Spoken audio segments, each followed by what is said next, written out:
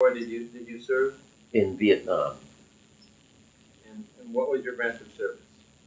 Army. And your highest rank? Staff sergeant. And in what general locations did you serve? Kind of go chronologically, starting with basic training and moving through your Uh, service. Fort Knox, Kentucky for basic training. For advanced individual training, I went to Fort Sam Houston, and from there was flown to Vietnam and spent the majority of my time uh, in 2 Corps. And to be perfectly honest, we also spent a great deal of time on the Ho Chi Minh Trail, where they said we never were. Okay. Well, tell me where were you living at the time that you enlisted? You did enlist. You were drafted. Correct. And can you tell me about why did you decide to enlist at that time? This was 1968. Vietnam Yeah, was going on. I know. And there was a lot of, there were many people who were very much against the war. And I would have to say the main thing was that I just felt that it was the right thing for me to do at that time. And to be perfectly honest with you, I can't exactly remember anything specific above and beyond that motivated me. Um, but I will say that it was a tremendous shock once I got over there and realized what I had gotten myself into. It was very surrealistic at first, um, going from an environment such as northeastern Connecticut, where the weather was what it was, and going to Vietnam, where when you stepped off the plane, it was 125 degrees with humidity to match. And within the first 2 weeks, you lose approximately 15% of your body weight. Your blood thins down by 15%. And if you have any problems with asthma, you're in a lot of trouble. What did your family think of you joining? Your parents? My mother was very concerned. Um, we corresponded weekly. I wrote her every single week, at least 2 or 3 times a week, just to reassure her that I was alive. And she kept all those letters. And I sent things to her when I could. In fact, when I went on R&R to Bangkok, I sent her some Thai silk, which she kept until I came back. Um, and it was a very, very strenuous time for her because the news media was continually talking about raids and people being killed and this, that, and the other thing. So I'm sure it was a lot more stressful for her in the long run than it was for me. Although we had our day-to-day stress as well while we were out there in the field. I spent the majority, I would say, I spent a good 85% of my tour duty in Vietnam out in the field.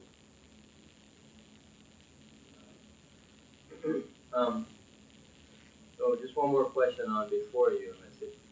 Why did you pick the Army? Do you remember? Over the Marines, the Navy, the Air Force?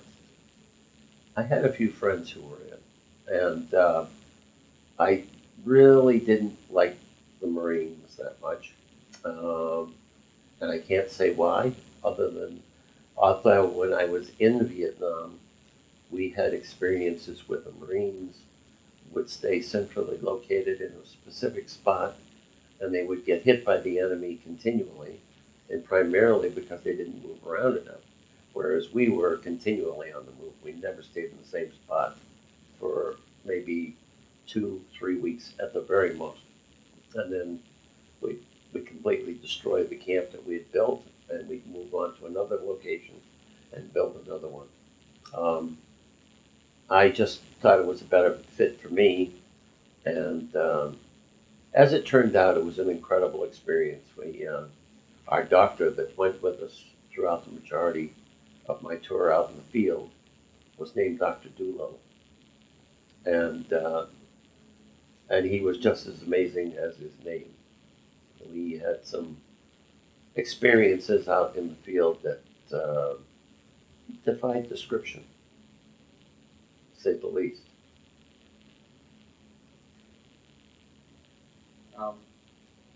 Your basic training, anything stand out with your basic training? Any surprises? How did you deal with Yes. basic training? Basic training was brutal. Georgia was absolutely torrid as far as the heat and the humidity.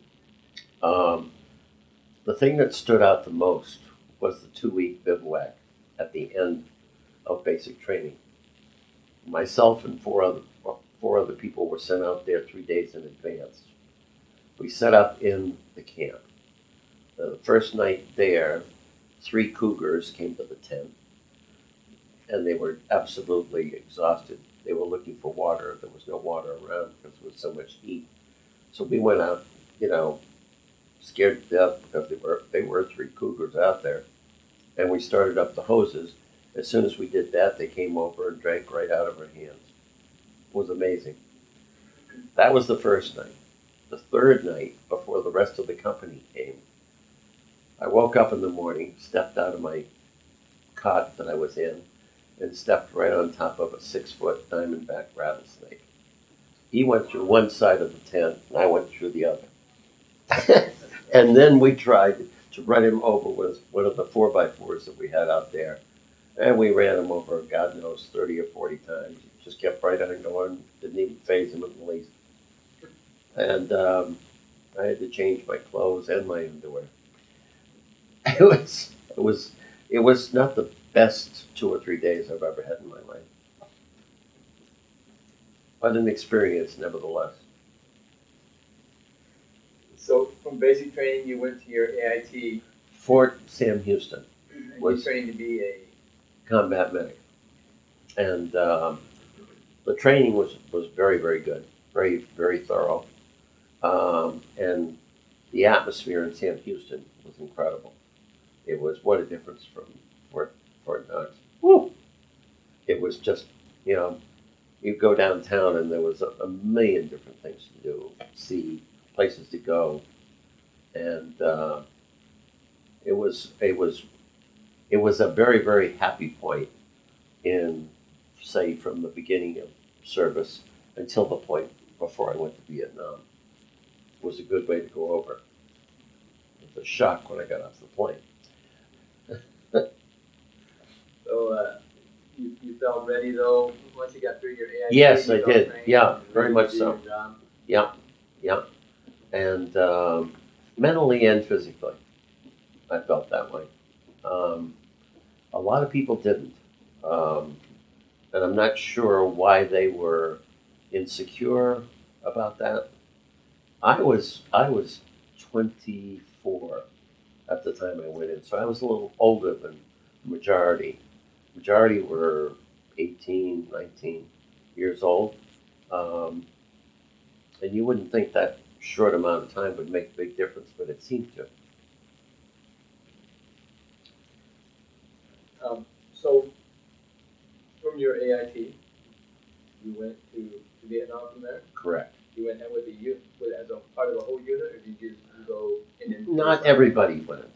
Some people went in different directions, but a large number of us went together. Although once we got there, people were broken up again and headed in different directions to different groups. And I remember one guy saying, "I'm not supposed to be here. I'm supposed to be in Germany at a nice hospital." I'm thinking to myself, well, it doesn't always work out the way you want it to. And I knew where I was headed from the beginning, and wasn't surprised in the least. I was surprised at the intensity of the humidity and the heat, and the fact that I was carrying 65 pounds on my back, and the fact that in the first 2 weeks we just, it was brutal, absolutely brutal. We were out in the jungle immediately, and the first 2 weeks, many of the people there thought, I'm not going to make it. That was the general consensus because of the severe strain on your body, physically and chemically, internally. You really, you really had to make some serious adjustments. Plus, going through triple canopy jungle and water up to your waist and mud, you know, it was anything but wonderful. What was your arrival like there? Anything We were shot at when we landed. you find shot as you landed? Yes. Yeah. Like you're welcome to AK, yeah, welcome to Vietnam. AK-47s. They riddled the back end of the plane. We had to skid on the runway. Really? Yeah. Have you had second thoughts at that point? No, I was just very glad to be on the ground and in one piece. You know, when you're in a situation like that where it's something completely new, you don't really know what to expect, and you don't anticipate, and you react initially with shock, but at the same time, you're really glad that you're alive and in one piece, and on the ground again. So I don't think anybody was terribly upset once we were down on the ground, so to speak. So your first unit, the unit you were assigned to in Vietnam, what unit was that? Echo Company, 1st to the 8th, 1st Air Cavalry. And tell me a little bit about, I know you said you went out and spent a couple months out in the jungle right off the bat. What was their mission? What were some of the things? Search and destroy, primarily. And we operated primarily at night, set up ambush sites along rivers, along possible areas where the enemy would be coming through. And many times they knew that we were there ahead of that. They would attack us at night. So it was a situation where after a while you became very used to having tracer rounds going over your head, having ballistics blowing up around you. Out of the majority of the enemy that we faced, for every 10 of them, only one of them had a rifle and the rest had explosives. It was, they were very undersupplied as far as, which was to our benefit for sure. And but they were also extremely well trained. We had 2 mountain yards, which are the equivalent of the Vietnamese Negro, and they showed us how they were trained to go through concertina wire when they were attacking our perimeters. And they would have rubber bands on both arms, and as they went by, they would take one, squeeze it down, and put it over a hand grenade so that the clip wouldn't engage when you went by it and tripped it. Things like that. And they were extremely well trained, considering. And their motivation was incredible.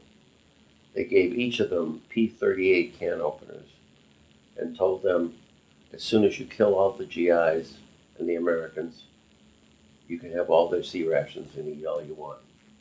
And that was enough motivation for them to go forward with no weapon, just explosives, sometimes not even working, and try to come through our wires and breach our perimeter and kill us. What was their, when you say explosive, you sound like grenades or? Primarily, yeah. C4? Or pipe bombs, C4, yeah. And a lot of them didn't even work. They were not well armed. If they had been, in many cases, I think we would have got our butt cut.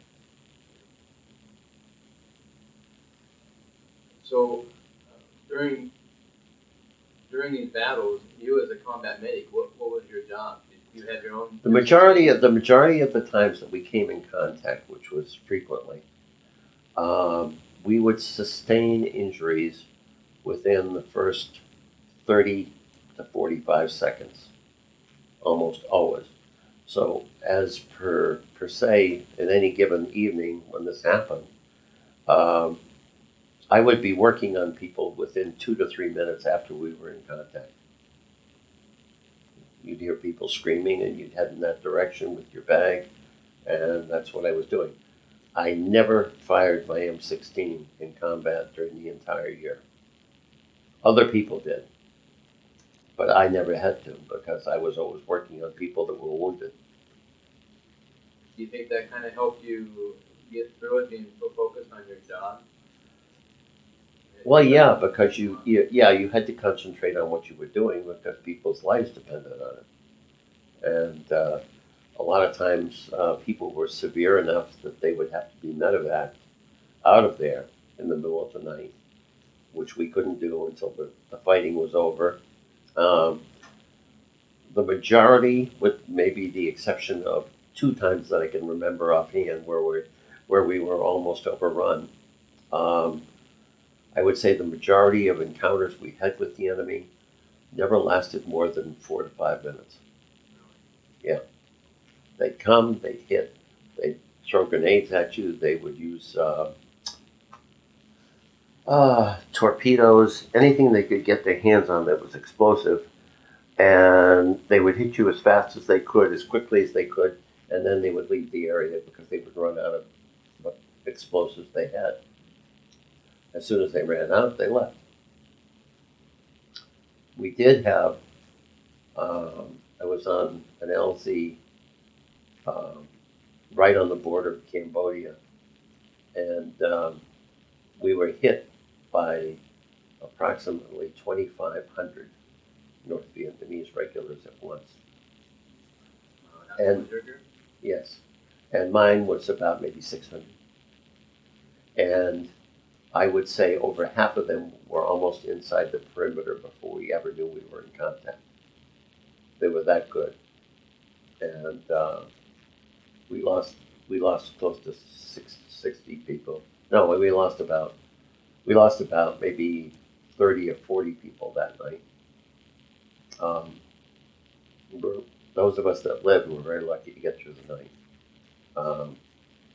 If we had not called in air support, we would not have lived. Huey helicopters, and we had an airship. I can't remember what the name of it was. There's pictures of it that you took, but it had two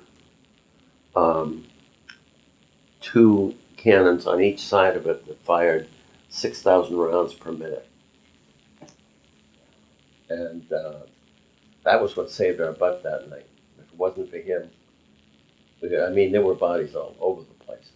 They in the wire, outside the wire, inside the perimeter, and we just told them. We said, we're inside a covered area. I said, the CO just yelled, and so did the first sergeant. He said, open fire, eliminate everything, shoot every square inch of the perimeter.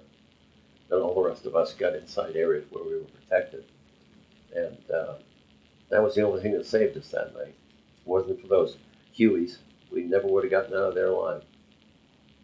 Scary night. Do you know what part of Vietnam? Do you know where you were? In Two Corps mostly. Two Corps. Yeah, which is in the central part. And we were always near the Cambodian border, which of course our government said no, we weren't. And we spent a great deal of time on the Ho Chi Minh Trail, which was in Cambodia, which they said we were not. And I never really understood. I'm sure it would have diplomacy attached to it as to why we weren't supposed to mention anything like that. But that was 68, and this is now, and I really don't see how it makes a lot of difference. But it was interesting because we got to work with the Cambodian mountaineers, the darker skinned people from that area of the country, and And for whatever reason, and I'm not sure what reason it was, they were incredibly supportive of us, particularly coming in there and trying to help them and save their country. Um, I had two of them on different occasions. Both nights they saved my life, um, and it made you feel good to know that somebody on the side that you were supposed to be protecting actually gave a damn, one way or the other. Because there were many instances when other people did not. And I don't think that you can blame them for feeling that way. They felt that way because, number one, the average life expectancy in Vietnam in that year was 25 years old. A 25-year-old man looked 75 to 80 in our terms. Most of them had all their teeth rotted out. They had no health, no medical, no anything as far as support to try and keep them alive. The, um, the statistics on jungle rot, ringworm, um, things like congenital VD were around 85%. The first 2 weeks I was there, I went into 2 camps with doctors to inspect people there to provide medical support for them. And it was just horrific. I mean, we did not see one child that didn't have cradle cap, ringworm, or jungle rot. Not one. Every single one of them born with it. Some of them born with congenital VD, just like their parents. Um, when you don't have any medical support at all in your country, it's an absolute disaster. It's horrific. It's amazing that they've come to where they are now from where they were.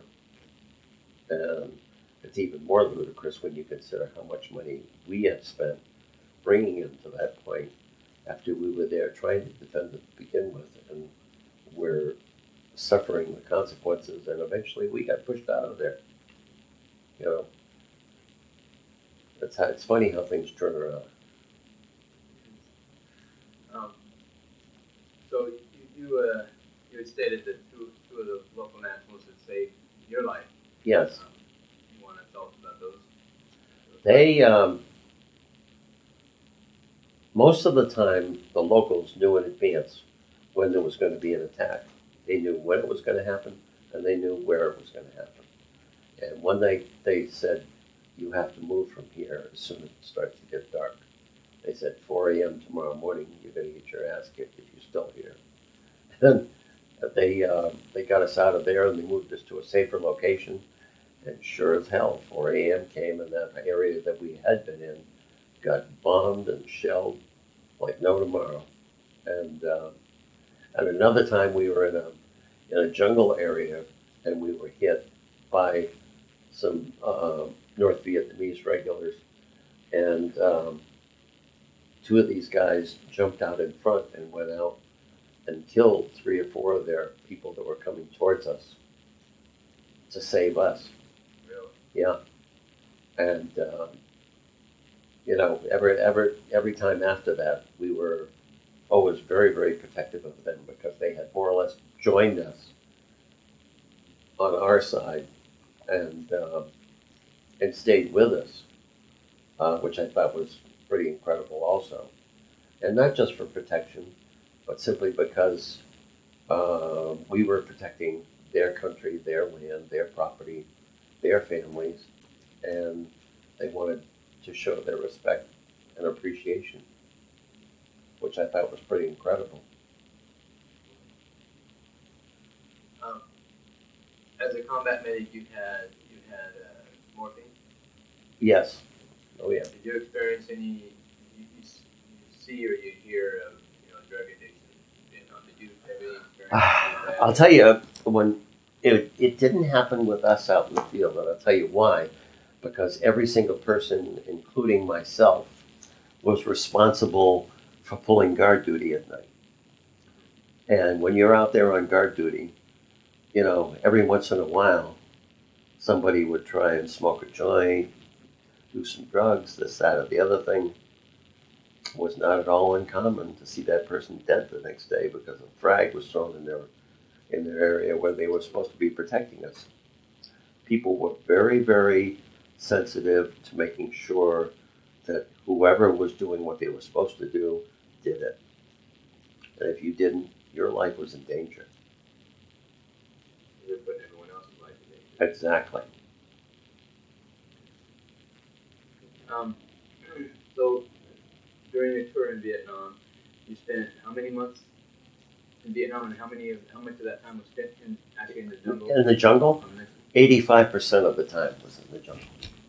We had one time when we went out, and we were out for 72 days, and we were continually looking for B-52 bomb craters so that we could take a shower. We'd go jump in the B-52 bomb crater, wash our uniforms, take our uniforms off, put them on the side of the thing, wash ourselves off, and by the time we were done, the uniforms were dry.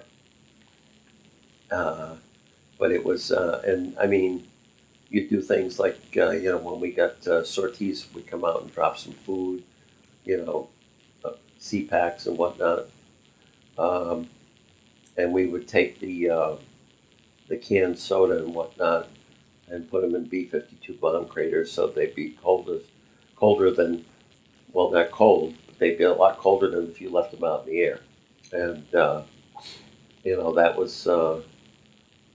that was our lifestyle for that period of time, because the majority of the time, 1st Air Cavalry was not an operation that stayed in the rear, per se. We were always out in the field. And always moving, never staying in the same place for any length of time. And that was just our modus operandi, and that's the way it went. And it was certainly a lot more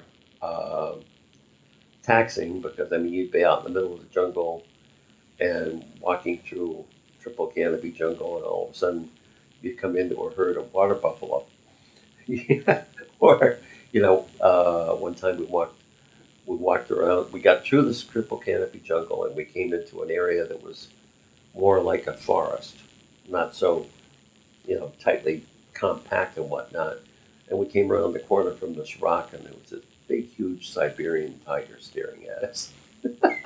And we all just sort of froze in place. The tiger looked at us and figured he was outnumbered, and he decided to move on. But it was there was never a dull moment. We had you had that to contain yourself with, and then on top of that, you had all the mosquitoes and the humidity, 125 degrees every day, a horde of poisonous snakes all over the place, pit vipers, black mamba, cobras, you name it. And there was never really any time that I can remember, except for the times when you would try to sleep. And we would try to sleep even if we were in water up to our waists. You try to get in a comfortable position on top of some weeds or something, and try to take a nap for a while. But there was never any time really during my experience while I was there that you could let your guard down. You always had to keep one ear and keep yourself alert enough so that if you had to move in a heartbeat, you could do it, because you knew that's it could be the difference between life and death.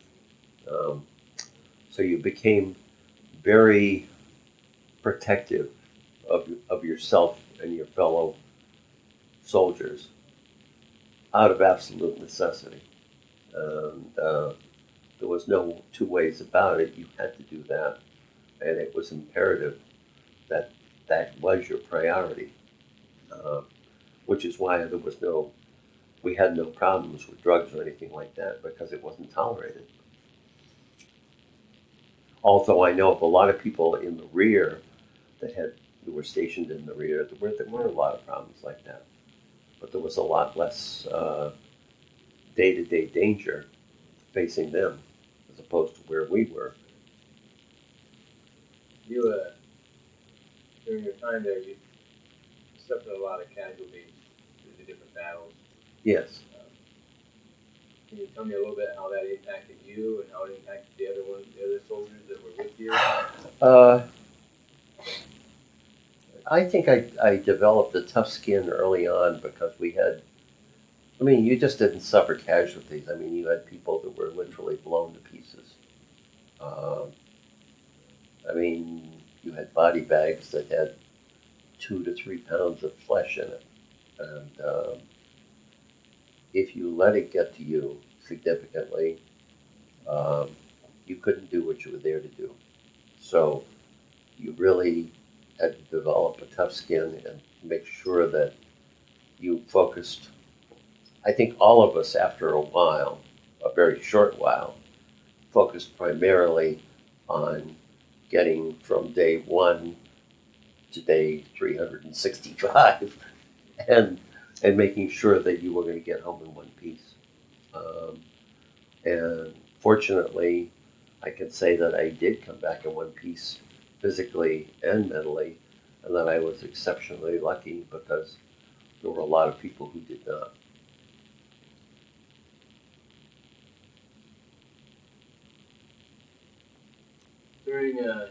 You say you were in the jungle for like 85% of the time? Yes. And you got a break from that environment. Where were you? Were you just in the rear? Did you get to go to the USO? No. Our USO was out in the jungle on a place that we had built, and you're actually, I got wounded 3 times, shrapnel and whatnot, and I was sent back to the rear to go to a hospital. I can't remember whether it was Tainan or where it was, but when they found out that I was a medic, after I'd been there for 2 days and I was starting to move around a little bit, they had me work third shift at the hospital, and then two of the nurses said, "You're going to be off tomorrow, right?" And I said, "Yeah." They said, "Okay, well, don't go anywhere. We're going to get you an outfit."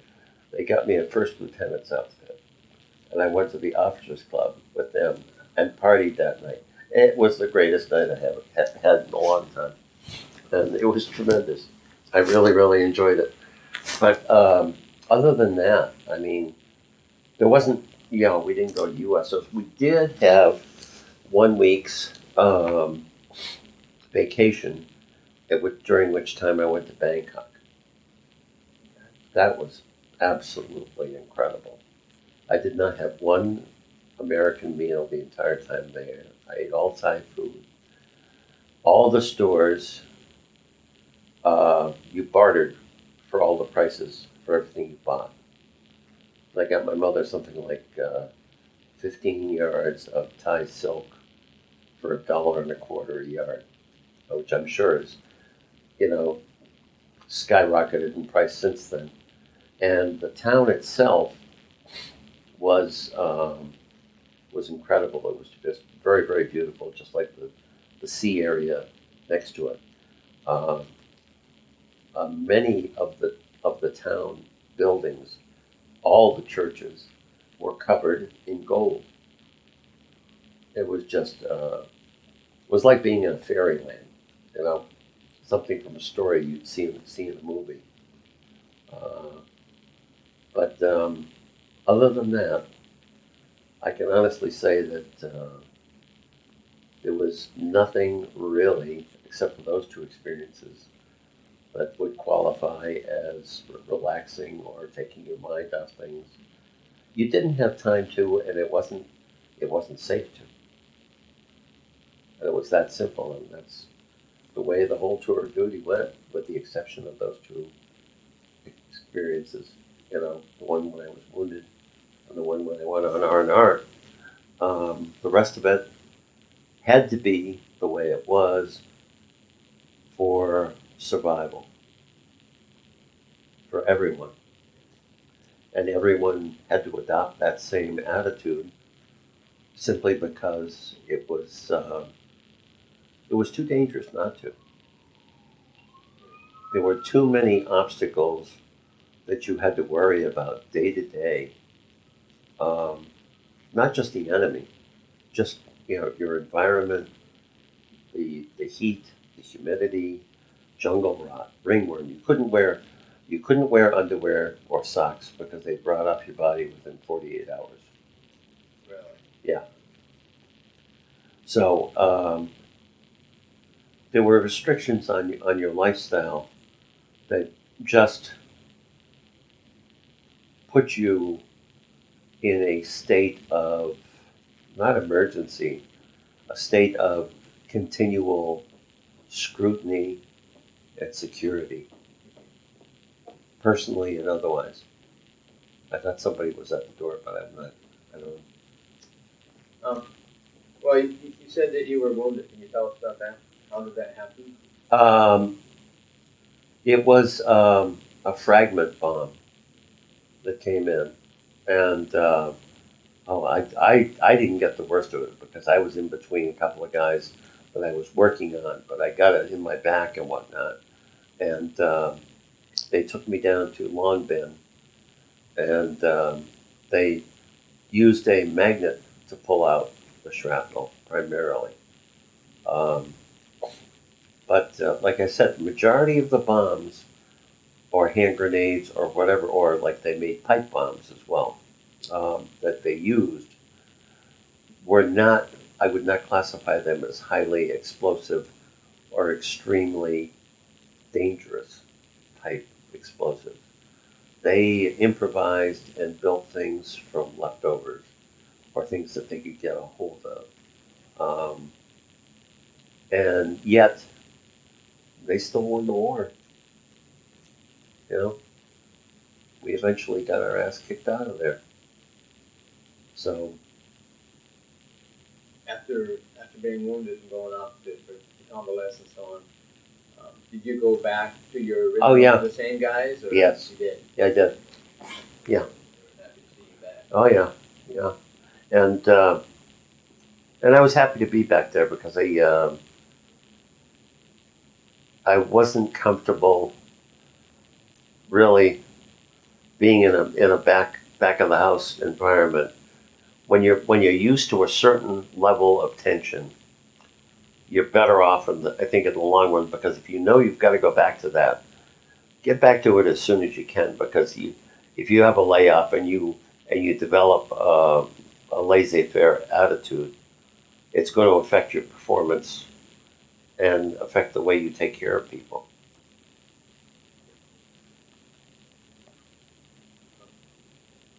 So, you finished up in Vietnam. Your time was coming for you to head back to the States. Yes. Can you tell me about that? Well, I was excited, but I really didn't have a clear picture of what was going to happen when I got back to the States. When I got back, I had 30 days off, so I went, back home. And that was somewhat of a shock because we were not accepted with open arms when we came back from Vietnam. We were the child killers, the murderers, etc., etc. Except for my mother was assistant director of residence at Connecticut College at the time in New London, and except for some of the people there at that school that I had known beforehand and whatnot, got a very, very cold reception, and it was very unnerving. Um, Whereas when I went back down to Fort Sam Houston in Kentucky, outside Louisville, um, it was great. It was really, really nice down there. And I went to NCO Academy when I got there. Graduated second out of 150 people, I think, and became a staff sergeant and was in charge of headquarters battery at Fort Knox. And we had the weekends off. It was almost like having a regular life because we got up at 4:30 in the morning. But actually, that was the year when I was there that they eliminated Reveille.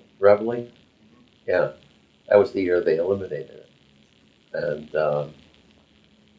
it was the beginning of the easing of the military stigma in the service, and I think primarily because I think they were beginning to see that if they didn't do something like that, that the number of people that were going to enlist was going to plummet, and that they were afraid of that, so that they knew that they had to change something before that would occur. I can honestly say myself, I regret the fact that I didn't stay in because if I had, probably be in a lot better shape than I am now financially. Although I'm not doing terribly, but I think in the long run, I probably would have been better off and I probably would have enjoyed it. Because I did enjoy it. I really did. Uh, Even parts of Vietnam that I enjoyed. I enjoyed helping other people. I enjoyed helping people get through it. Uh, there were a lot of people that came very, very close to cracking mentally uh, in terms of their own stability. We had one guy, Bob, huge guy, who was about 6'8", 400 pounds, and he could take an M60 machine gun, hold it up just like an AK-47. I remember watching him one day when we were out in the field. He picked off three of the enemy that were at least 100 yards away with just a short burst. And the gun didn't even rattle a little bit when he fired it. And then one night, we were in contact, and he was in one bunker, and I was in the bunker next to him. And you knew that we were going to get hit because you could hear. We had sensors outside the perimeter, and you could hear that something was going on out there. So you knew there was something out there, and we were pretty sure there wasn't water buffalo or anything like that. And he just lost it. He just freaked out, and I don't know why. To this day, I don't know why, because we sent him back in a straitjacket. But it took 6 or 7 of us to hold him down. He was throwing us around like paperweights, you know. And you wanted to try and prevent things like that happening because that was the sort of situation where if people have an experience like that, when they leave, like he left immediately, he was sent back to the States. Um, that goes back with them, and a lot of them don't lose that. You know, it's there for life, and that's the sad thing. I know of way too many people that came back that never came back whole, and I've always I've always felt that was a very sad thing because people didn't deserve to lose continuity mentally. You know, to have something to you happen to you physically, that's par for the course because you're in a combat zone, and they can fix you, they can take you to the hospital, they can repair you, they can rebuild you. But when it's something that's mental and causes a tremendous amount of anguish, um, it's not always fixable. And I always felt frustrated by the fact that there wasn't a tremendous amount you could do for some of the people that really lost it. You developed pretty strong bonds with those who you were alongside. Yes. Oh, yeah, you do. You counted on one another. You protected each other. You did your best to make sure that all of you were going to get back in one piece. And I was fortunate. I was one of those ones who did. A lot of people didn't, mentally or physically. Uh, and I'm sure that some of them have fought that for the better part of their lives. Have you? Do you still have contact with any of the people that you were? Only one. He's out in California, and he started his own business. He runs a factory that cuts wood and makes it ready for lumber to go to lumber yards to be sold. And he lives down near San Diego with his wife and his family, and they're doing well. We touch base every year, but he's the only one. The rest, it's like everybody came back, and a lot of people,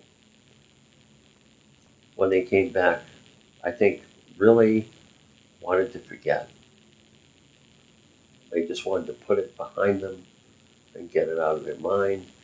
Um, and I always felt like it's there and it's going to be there for my entire life.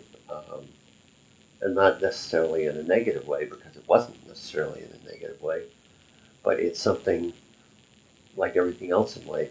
You have to learn to deal with things. And once you learn to deal with them, and if you contact somebody who's gone through something like that, it's a lot easier for you to help somebody like that if you're in control of yourself. If you're not, then you've got a problem.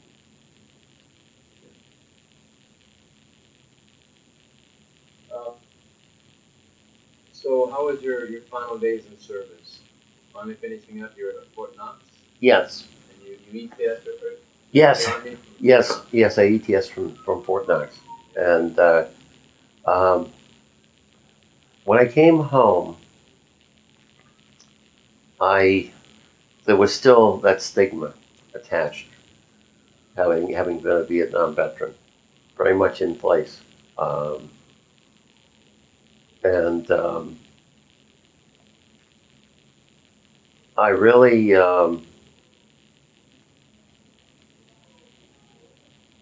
went, I went to work down in New London at the Lighthouse Inn,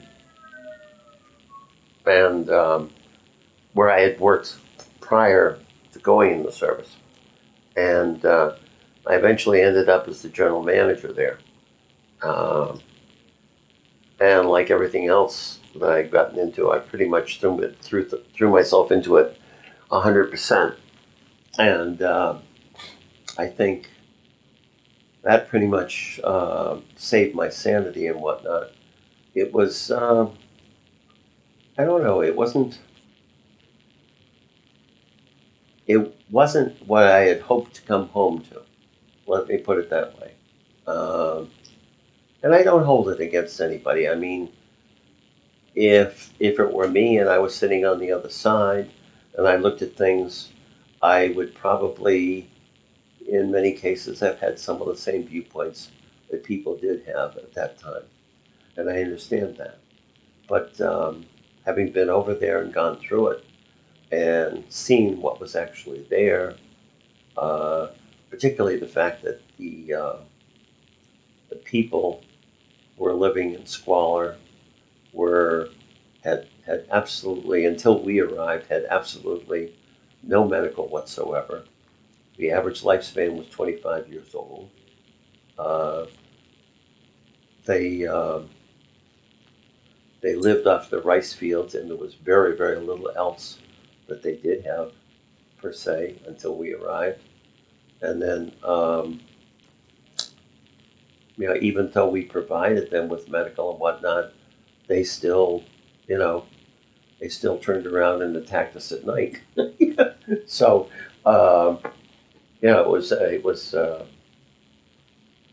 it was an experience. Let me put it that way. And I made it through it, and came back and managed to get through life, per se. I always wonder if they had set something up for Vietnam returnees immediately upon them coming back. I mean, yes, there were services that were available, but I never saw any direct, distinct, automatic thing where I think, for instance, that people that come back from a war zone should automatically go through um, a 2 or 3 week breakdown session, where people are interviewed, questioned, just like you're questioning me now, um, to find out where their mental stability is at, find out how their physical condition is. Because I know 4 or 5 people right off the top of my head that came back and they were in a world of shit. They were in rough shape, physically, mentally, and 3 out of the 5 didn't make it 3 years. Um, and to me, that shows us a lack of attention by our country in terms of, all right, well, they've served, fine, good, they're done. We just let them go. And I don't think that's a good idea. I think there needs to be follow through. Um, did you have the opportunity, or did you have the GI Bill? Did you use the GI Bill to go to school, or did you not go to school after you? No, I didn't. No, I worked. Yes, I worked. I got married. I had kids, and life goes on. How did your military experience influence your thinking about war? Did it change it? When I had my kids, I told them when they were old enough, I said, I want you to know one thing. I said, if you ever decide that there's a conflict and they bring back conscription and you're not comfortable with it, I'll drive you to Canada. Because the way Vietnam was treated after the war was atrocious, was horrific,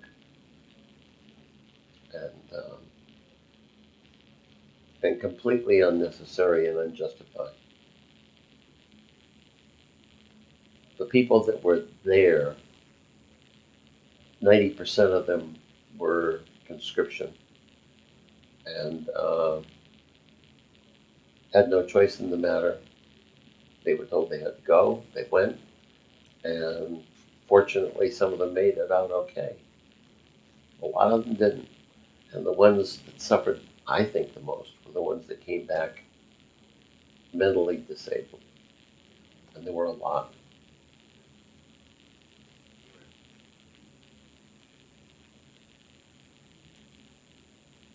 How did your service experiences affect your life? Did it have a long-term effect, or? I think it had a beneficial effect. It made me a lot more responsible. It made me think about just about everything I did in the long run. I no longer had that general laissez-faire, do what you want to do, go out, drink with the boys, this, that, or the other thing.